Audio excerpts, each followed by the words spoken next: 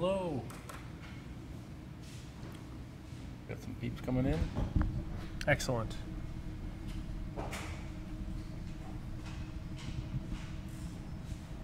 Hi there. How do I, oh, there we go. On now, perfect. Hey, hey, hey. Okay. So today, I got some notes here, got some water. We have 3 lovely Android devices to show. One which I'm wildly excited about. It literally just came in 15 minutes ago, which is red hydrogen, and this baby's beautiful. We'll get into that in a little bit, but super exciting. Let me just get that guy going. Okay, it's shooting now. And then we also have the Google Pixel XL and the Galaxy S9 Plus, the Note Plus. Nice pink. We've elected to get the nice pink option here. And on the Galaxy, we had to add a little weight here. Hugh put the tiny little counterweight on so that we could move the phone out far enough that the kind of center mounted camera didn't catch any of the Movi. It's a little pro tip from Hugh. But anyway, so we have Android to talk about today. I am not an Android expert. I spend most of my time using iOS, so bear with me if I do dumb things and look like your parents while doing this today. But I am super excited about some of these devices because of some of the imaging features that they offer. So right now, if you're not up to speed, we have the first version of the beta for Android for the Movi app out in the Google Play Store. You can download that now. And it's got just basically majestic mode for people. But very soon we will be having a more essentially full-featured Movi app.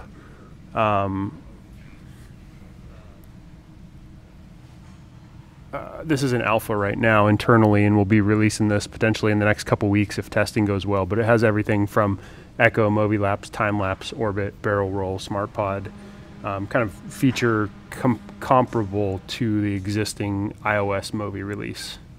So it's got all the nice little features for window, all the different methods you can use, which is really nice. So it's very exciting. So this thing will be available for people who are brave and want to beta test sometime in the next couple weeks. We're testing it right now internally. It's working well. We'll just be gaining confidence and see if we can find any issues with it in the near future. And if not, we will shove it out into the world. The Banji's right over there, working on it. So I thought we'd talk a little bit about specific devices. Any questions? Are counterweights needed for iPhone XS Max? I don't think so. Do you have one of those, Hugh? You have one at your desk, don't you? Yeah, no problem. Should I grab it? Sure. Where is it at? Let's go. Let's take a walk.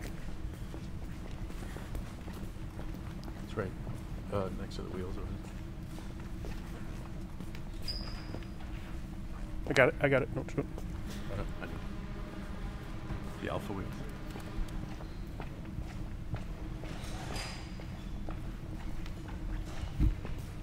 So we can balance that real quick. XS Max. Hopefully it works. It's Hughes, so of course it's low battery. Pop that guy in there. Yeah, it balances right about there. It's pretty close. And then we're live. We're going to camera mode. So you can see XS Max balanced on. We're not getting any part of the Movi in the frame for photo or video, which is nice. Looks to be working well. One thing that's cool to note on the new iPhones, the optical image stabilization does work much better than the old version. You still can get artifacts and bounces and stuff like that, but it's much improved from the old version, from the original X. So I'm gonna switch back to Android on that. Oops, wrong one. Pixel.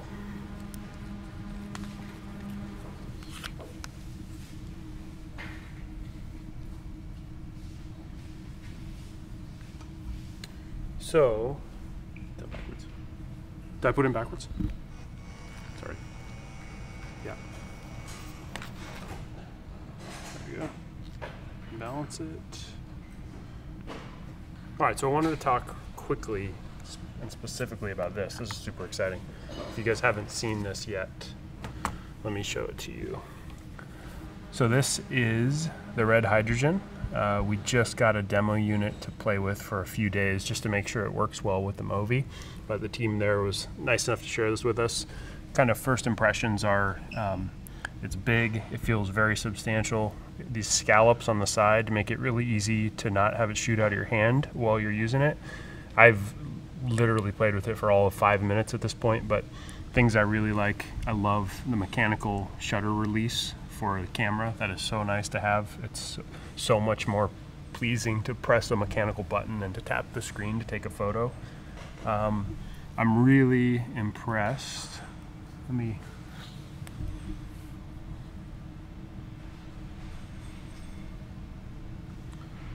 When you go, one thing that annoys me about the iPhone is how sensitive the optical image stabilization can be. And when you can see I'm tapping the hydrogen, which would usually upset phones that have optical image stabilization pretty severely, but I don't see any artifacts that are annoying in the hydrogen footage, which is really exciting. So that's great for Movi use. I think we're going to get super stable imagery.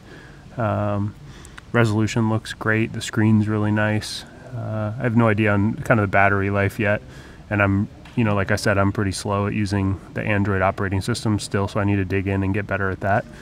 But so far, super exciting. I'm just super interested in having a camera on the Movi that can shoot as high a quality as possible, so that I can use smartphone for more and more and more percentage of the kind of the filming that I'm doing, rather than bigger, heavier, expensive cameras. I'm shooting a bunch with Movi Pro this morning, and I got to tell you, it's a lot heavier than this setup. So, and then to see what it took to get hydrogen to balance, I did this ultra quick just before the live, but I put a counterweight on there and 2 of our bigger counterweight weights, and this gets just about perfect balance. I probably need a pan weight on here, but I haven't had time to get that done yet. So we got one question. When I put the moment lens on my iPhone and use the counterweights, I hear on the footage the motor from the Movi. Is that normal? I'm guessing that your Movi's just over-tuned. So if you reduce the tuning in the app configuration, try put it in a low tuning, see if that helps. If that sounds fine, then bump up to normal tuning. Then you can bump up to high tuning. Also make sure that these are all tight. And not hitting the motor. Oh yeah, and not hitting the motor. Sometimes you can get these in orientation where it's scraping on this housing as you're doing this. So make sure that these are really nice and tight. Basically, like, so you understand what's happening, the structure between the phone and these gimbal motors, everything needs to be as tight as possible, as stiff as possible, because this is trying to make, many, 1,000 corrections a second. So any type of slop or play or looseness there could cause buzzing or decreased performance. So try and make sure everything's as tight as can be. What else do we want to go over on Android? I think in general, the thing that excites me about Android is there are so many different equipment manufacturers that you potentially get big innovations in hardware. For example, we're seeing a lot of really interesting moves from different manufacturers with respect to camera imaging. Red's entering the game with their device, so you're going to see all kinds of different skills and background that they bring to the table. We shoot on the big Reds all the time, so the idea of having that, I don't know if it's exactly the same team, but members of the same team with the same thought process designing a device that'll fit in your pocket is really exciting, because we can just, the better the imaging capability gets for our ecosystem, the better for everybody. It's cool to see competition and innovation. We got like crazy curved edges on the Samsung device, which I have no idea how they even manufacture. It's great to see all the different, just different innovations from the different hardware manufacturers on Android is fantastic. Should we go over that? You want to go over the modes? Yeah. For people that, Android users that haven't ever experienced a Movi? Okay, so let me walk you through them. We have majestic, which is kind of our main mode. Basically in this mode, whatever I do with the handle is going to translate to smooth, pan, and tilts. And we have different options here. We can set the response to slow, medium, and fast. That's weird. It goes slow, fast, medium. Banji, did you know it goes slow, fast, medium? I did know it goes slow, fast, medium. That's weird. I'll fix it. Okay. And then we have window. And this, what window does, really nice animation there, Banji. What window does is it defines how much movement you can have that the Movi will ignore. So the narrower the window, it means that no matter what I do, it's going to precisely track that movement. And then the wider the window I go, it's going to ignore a certain section of the movement. So it allows you to get very smooth, like dolly type shots. You know, for instance, let's say I'm skateboarding and I know my hand's going to be moving a bunch, but I don't want that to translate to motion in the footage. I can use a wider window and it'll remove any of the movement that might have happened there. And then we have tilt lock and roll lock. So basically tilt lock locks the tilt, also allows you to position it. Roll lock, when you go roll unlocked, you can, is this guy not connected? I kind of think I disconnected it. I think you might connect it to me for a second. Here we go.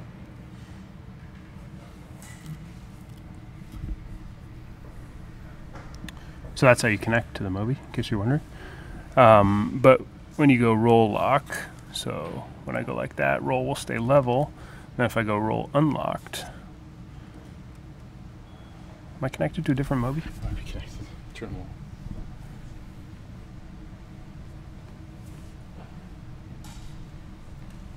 Can you move away?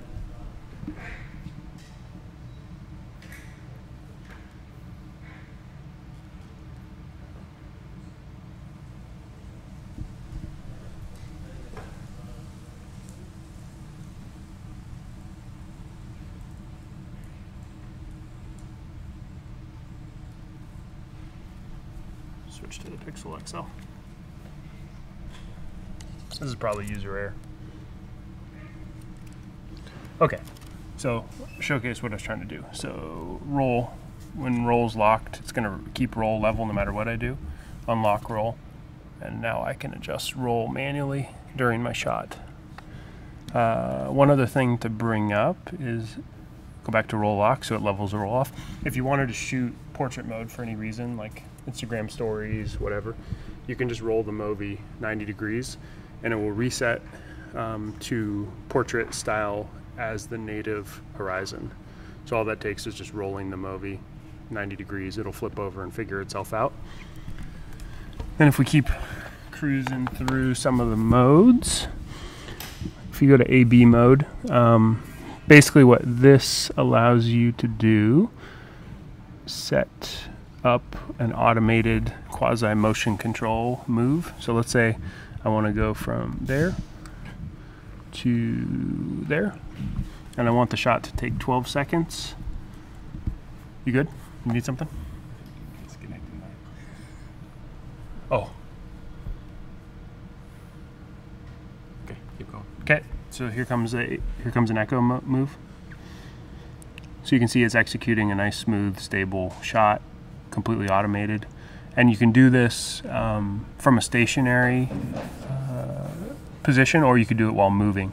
So I'll use this shot quite a bit. I'll wait for you to get up and running.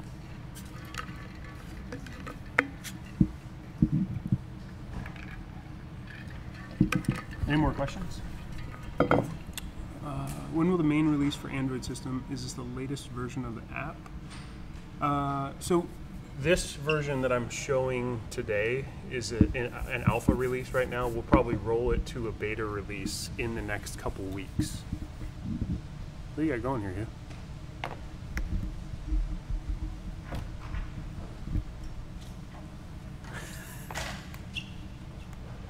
If you guys could only see what Hugh has going behind the camera, this is epic.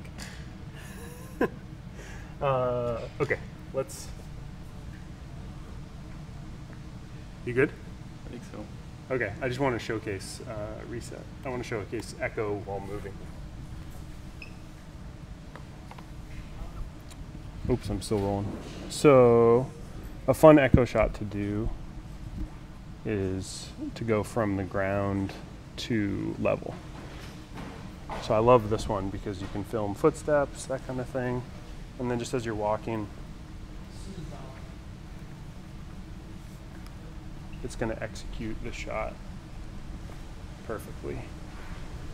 So as an example for that one, it's really tough to walk and do a perfect camera move at the same time, but using echo you can have, you know, kind of a motion controlled pre-programmed type move where the robot is handling it perfect. You know, the robot using the gyro and accelerometer in there can command this perfect tilt up that's perfectly timed and perfectly smooth.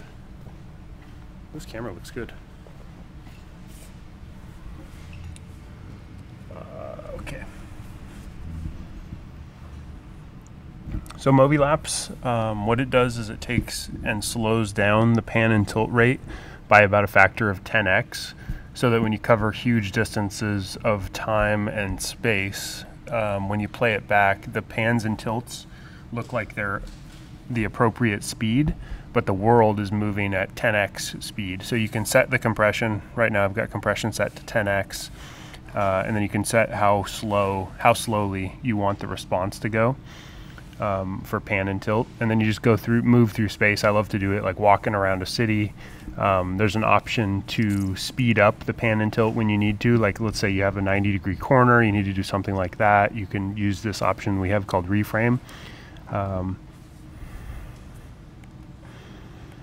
So you can see, so I'll film a quick one and show you guys.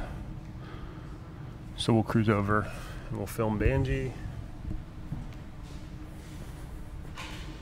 10x might be a little fast for inside the warehouse. So look at this guy working away.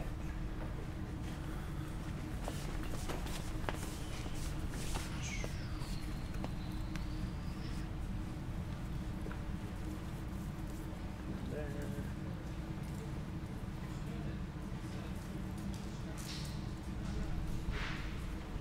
Curve back around.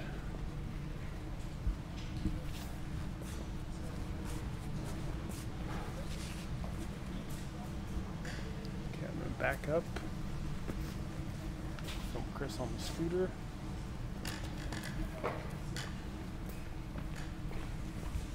Okay. This will be a really quick one, but it'll show the idea.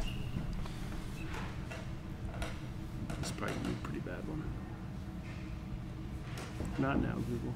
Not now.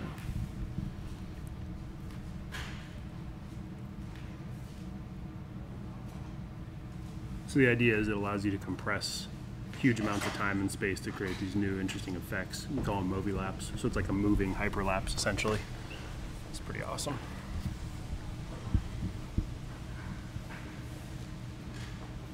Okay.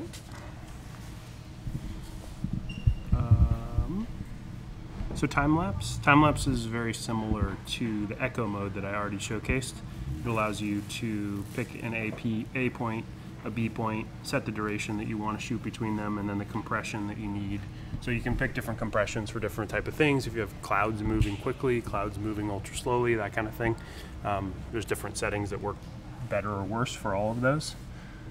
And then we have orbit. So orbit.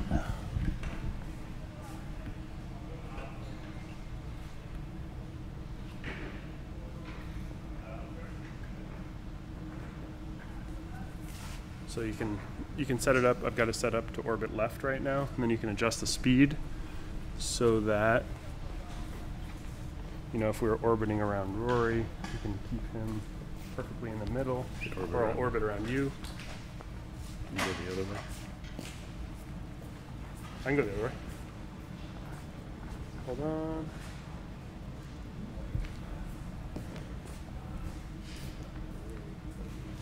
So what this is doing is keeping a perfect speed and allowing me to match that speed. So we end up with a really nice orbit shot. And all of these modes are just actuated with the main trigger on the Movi. And And then, maybe my personal favorite, but barrel roll. So with barrel roll, you can set a speed and a direction, and it will execute an automated roll move. So I've got it set up to a speed of 10 and clockwise. 10 looks too slow, so let's go up to 40. So you can see it's doing that roll move on its own, and I've just got to keep up and follow along. I should probably record.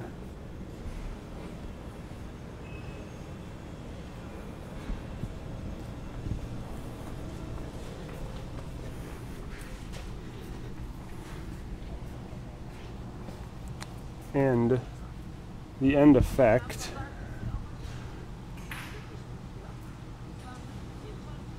is this really cool shot where you're rolling perfectly smoothly through space, and you still have majestic, full majestic control, which is pretty fun.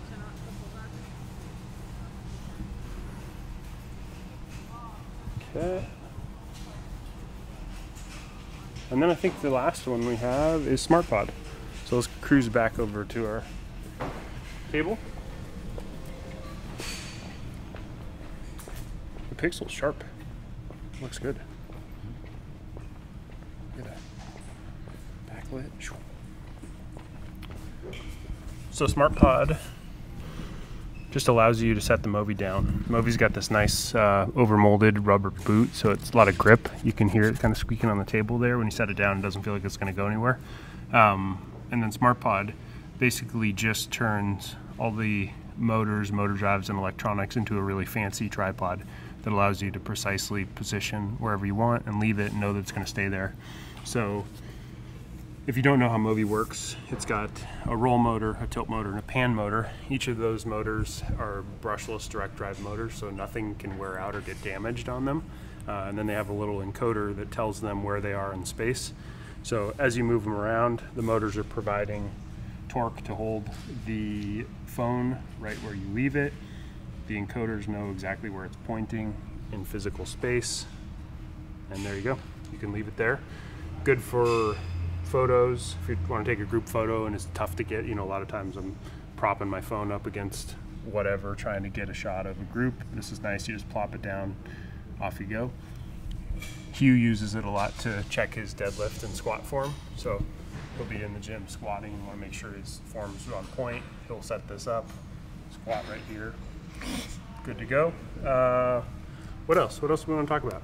I don't know, I'm mostly excited. We're going to go shoot a short piece with the hydrogen over the next couple of days. We'll post that up. I'm really excited to see how that baby does.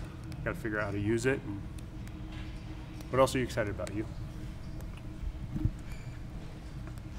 Do you think a question for you, do you think your kids will switch to Android as a ploy to get around the screen time measures that you've enacted for them on the iPad? I think it's highly likely that they would try that. Yeah. I could see Jet with the hydrogen playing Pikachu and holographic Pikachu. That's true. Yeah. You would like that very much. So we got Pixel XL, red hydrogen, love this guy, and then Galaxy Note 9 Plus in pink. They all work great with Movi. We love them. The full featured beta version of the Android app will be dropping in the next few weeks. Any more questions? No more questions? Did you see anything, Cindy? No? No more questions? All right, we're gonna sign off. Hugh and I are gonna go create a short film with hydrogen, and we'll be back soon to show it to you.